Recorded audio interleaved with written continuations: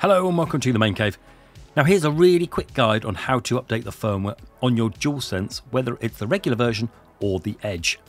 Okay, so you need three things which are all dead obvious. Firstly, a Windows PC, because as of recording there isn't a Mac version. Secondly, you'll also need your Dualsense.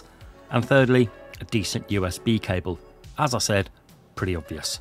Now what you need to do is go to this website, and I'll leave a link in the description. Then once on the website, hit the download for Windows button and wait for it to download. It won't take long, it's not very big. Then once that's finished, open it up, and depending on your PC, you may need to install other stuff. I just accepted it all and installed it all. Then keep hitting next until it asks you to launch the program.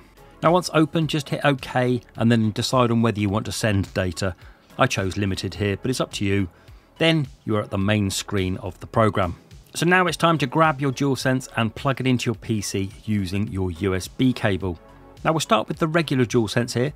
Plug it in and your PC will ring with the familiar tone, and the program will show on the left a few things. It'll either show one, whether your Dualsense is already on the latest firmware, and if you are, you're done. Secondly, it may show that your Dualsense is flat and needs charging first.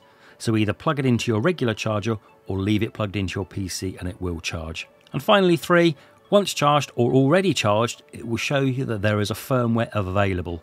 Just click update and it will go through the process without really having to do anything more. Once it reaches 100%, click OK and you're done. For the Edge, it's the same procedure, just plug it in, and if it's your first time using this program, it will ask you to go through a setup tour. Either do this or do what I did and skip it. Then it will take you back to the main screen where you can update the firmware as before or adjust any of the profiles that you have saved. So that's it then. Really, it's a dead easy way to update your Dualsense or your Dualsense Edge on a Windows PC without a PS5. I hope that easy guide has helped you. Please do like and subscribe. Till the next video. Bye bye.